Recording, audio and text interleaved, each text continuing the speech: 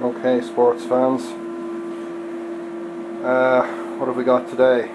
Well, we got ourselves a 24 volt pack of headway cells, 16 amp hours, figured in series, and as we can see there, we're getting our 26 volts out of them. That is hooked up to our new prototype controller here, and I've got a very simple traction circuit set up just with totally substandard cabling, and we've got it powering our electric motorcycle here, and we've got the PC on it with the RTD software, and I'm just going to put it through its paces here. So the controller is a very simple type of a setup, and we've got our RS232 serial port, our low voltage hookups down there, which include the throttle pot, 12 volts and contactor control pins. And on the front here we have the copper bars that comprise the high current hookups.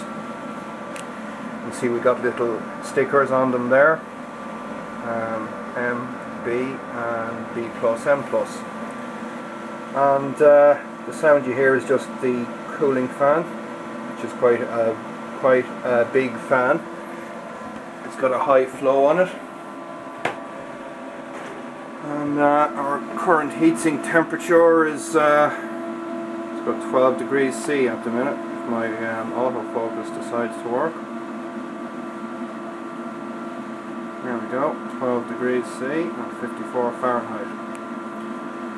So let's give her some juice. And let me just say that I've just tried this a couple of times here now, and it's kind of scary. It's kind of, I'm going to need a chain guard kind of scary. So here we go.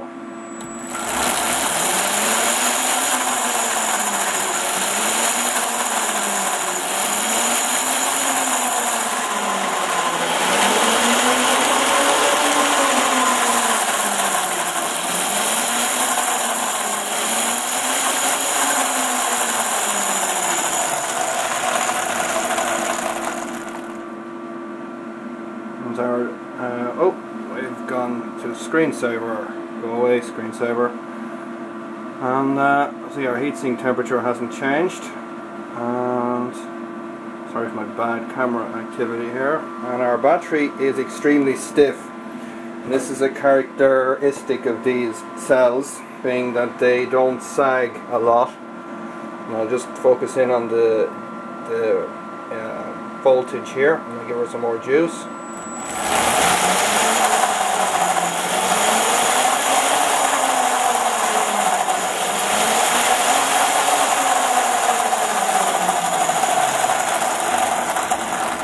And they spring straight back up when the demand comes off. So, as we can see,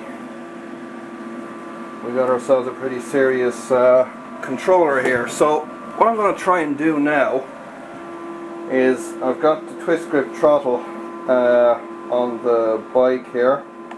I'm going to see if I can set up the controller to accept that throttle, and I'll program it through the PC here, and hopefully I'll be able to do a twist grip throttle. Stand by for action.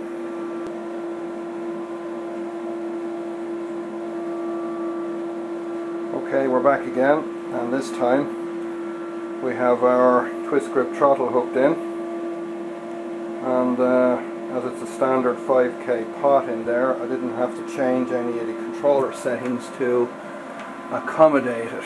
So I'm going to come over this side, because if that chain decides to come off, then well, let's just say I'll be in trouble. So time for the throttle action without getting killed.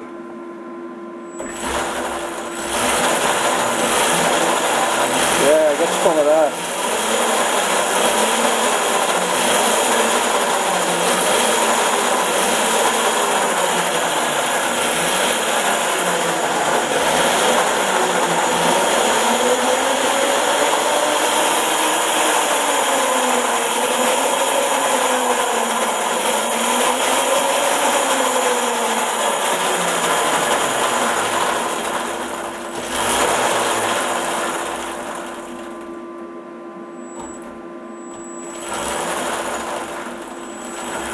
Throttle is a bit sensitive at the minute, so that's something I'm going to have to play with the settings on it.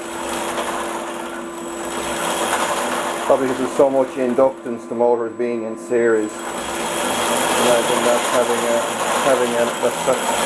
a say on it. Yeah, get some of that.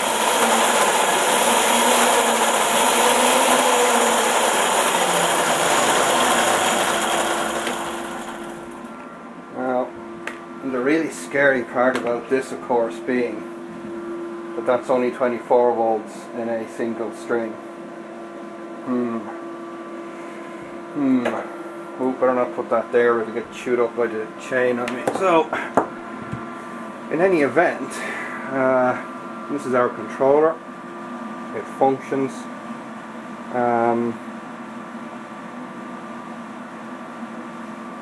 those headway cells are fantastic. You see they've sprung back up to almost the same voltage as where we started there.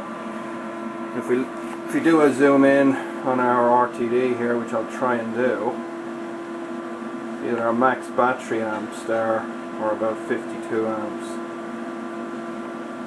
And I think I can slow down the way the controller reacts. KI 160. I'm not 100% sure about the settings on this, so I'll have to go back and check on it. But I can change a lot of the settings there to make the I can change the current ramp rate fairly easily, I think. I'll just try that quickly here. There we go. CRR. What is our current ramp rate? 006, so let's try current ramp rate 003. Enter. Current ramp rate 003. Okay, let's see what that does for us in terms of our throttle response.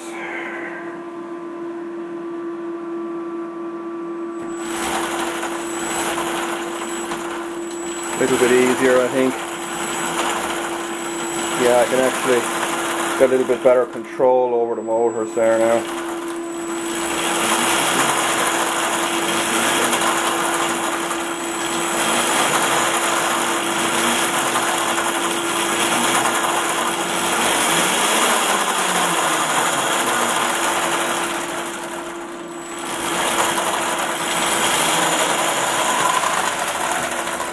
Oh dear, I think one of my keys is starting to come out, which is not a good sign. Yeah, that key is a bit of a blighter, so I'll be I gotta do a bit more on these guys. But we're still at 12 degrees C there, so I would say my IGBT drive is pretty happy. Now with that being said, that's about it.